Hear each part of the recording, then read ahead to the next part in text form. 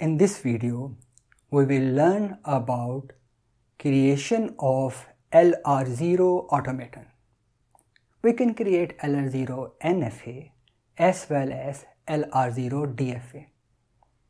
But this video is focused on creation of LR0 DFA. LR0 DFA is important because it is used by two different parsers. It is used by LR0 parser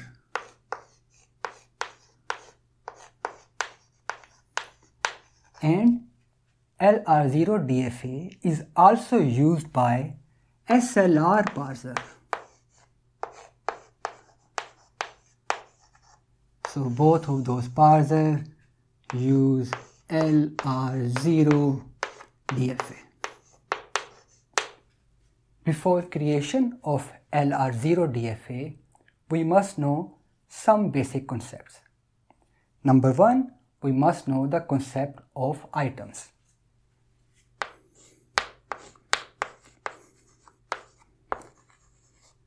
If I have a prediction X goes to alpha, beta, gamma, where these alpha, beta, gamma can be terminals or non-terminals, then from this prediction we can create four different items. So our items for this prediction are X goes to dot alpha, beta, gamma, and X goes to alpha dot beta gamma, and X goes to alpha beta dot gamma, and finally X goes to alpha beta gamma dot.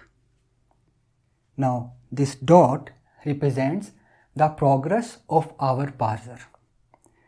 For instance, in this case, the dot specifies that we have already seen alpha and beta, but we have not seen gamma yet. In this case, the dot specifies that we have not seen any of those symbols yet. Whereas in this case, the dot specifies that we have seen alpha, beta, gamma, all of them. So we have seen this whole prediction, and we can now do our reduction. So this is the concept of our items. That item represents progress of our parser.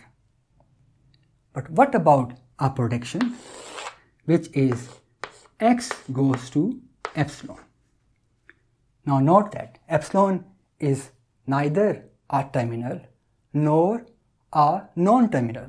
So this prediction will have a special item which is X goes to dot. There will be no dot before epsilon or after epsilon. Only this X goes to dot, because epsilon is neither a terminal nor a non-terminal. It's a special prediction.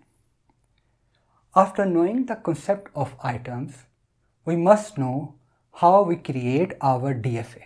We create our DFA, we use two different rules. One is closure rule and one is GOTO rule. So let's first talk about closure rule.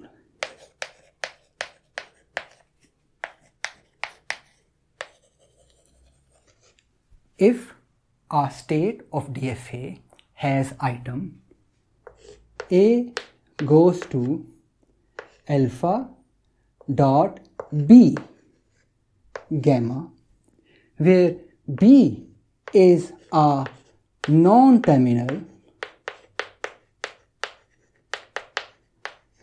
then the closure rule states that we must add all the predictions of B in that state.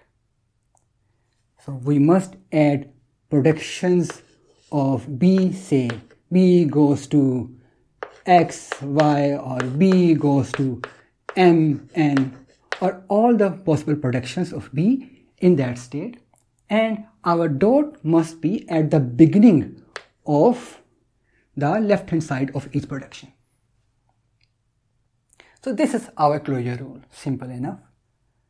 The second rule that helps us to create transactions of DFA is called GOTO rule.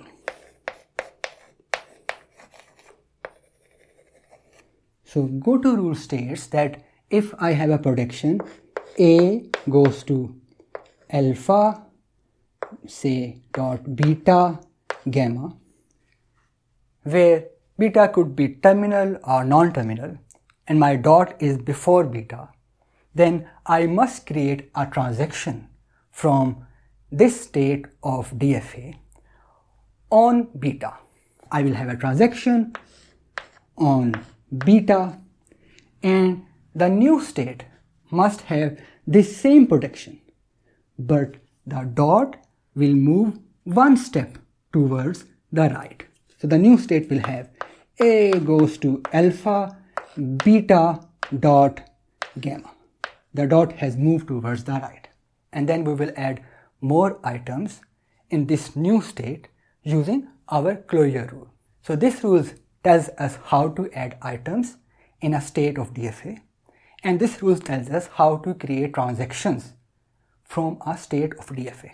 So there are some other rules that how to specify what is our start state, how to create our final state, but we don't have to worry about those rules yet. We can clear our board and jump right into an example and learn while creating DFA of our example.